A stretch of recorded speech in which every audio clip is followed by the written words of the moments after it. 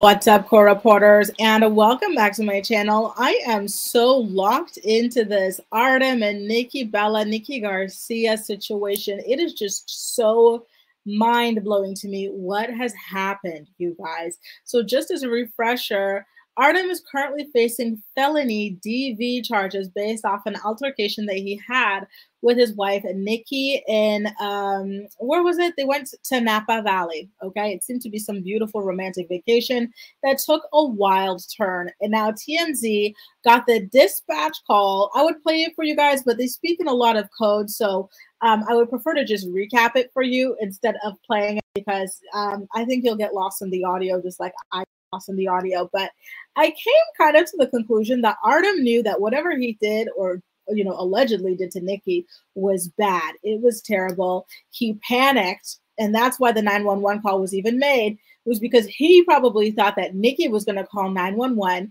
and he knew that she had like markings on her or something like that that would have the cops arrest him. And so he decided to go ahead and call before Nikki could.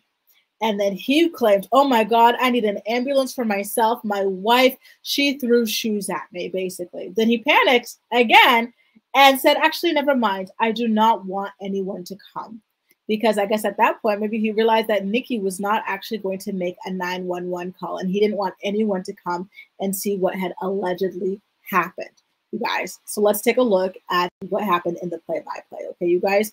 So this is what the dispatcher says, Nick, quote, initially came in as requesting medical, but now he is stating that he got into an argument with his wife and his wife threw shoes at him.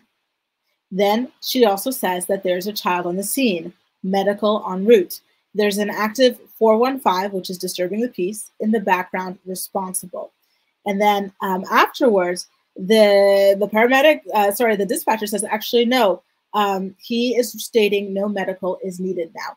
So how is it that you go from needing medical assistance for yourself to all of a sudden no longer needing it within the span of like a couple of seconds, or a minute max? It seems as though he was only even requesting that to try and have some kind of like, oh, well, she did this to me, excuse or situation for when the police ultimately wound up showing up. And I find that to be rather disturbing that he would do that knowing what he allegedly did to his wife, Nikki Bella.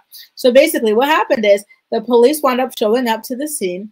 They took one look at Nikki and said, oh Lord, we are arresting your husband. And that is how Artem wound up with this mugshot.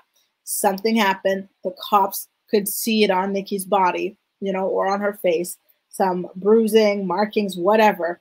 And that is how he wound up arrested. So if he really was all that injured or anything like that, they would have potentially arrested the both of them, right? Or had a citation for Nikki or something, right? Or arrested Nikki. But that was not the case. The person who went off calling these the authorities was the one who wound up getting arrested. What does that tell you about this person's motives for calling, right? If you were this victim, if she threw shoes at you and you did nothing, why is it that the cops looked at her and decided to arrest you? Why did they not arrest your wife, Nikki Bella, Artem?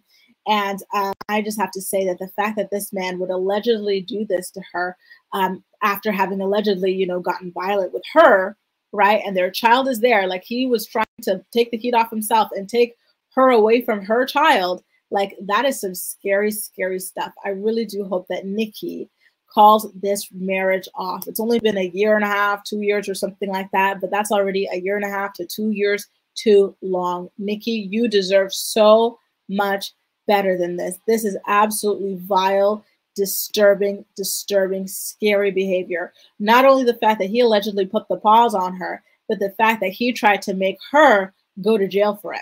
If she threw shoes at him, I believe it was in reaction to whatever it is that he allegedly did to her that had the cops arresting him when he was the one who called 911. Wow. Guys, I think there's still so much to this story, so much more to come. So if you haven't already, do make sure to subscribe to my channel so you stay updated on what happens between Artem and Nikki in this entire ordeal. Nikki has so far released a statement only asking for privacy. When the police spoke to her, she asked to be anonymous or anything like that, but it was very obvious based on the charges that she was the alleged victim in this entire altercation anyway, and that's why we know that, right?